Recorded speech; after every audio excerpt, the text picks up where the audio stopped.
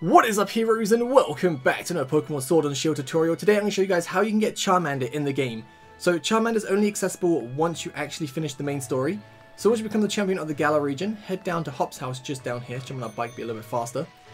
And we are going to go and head to Leon's room. And inside Leon's room, which is just up here, it's the room with all the hats in. See a Pokeball right here. And we go pick it up. There's a Pokeball with a Charmander in it.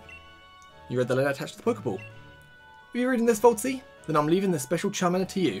Let's have a real fiery battle again soon. Best, Leon. And there you go, you get a Charmander.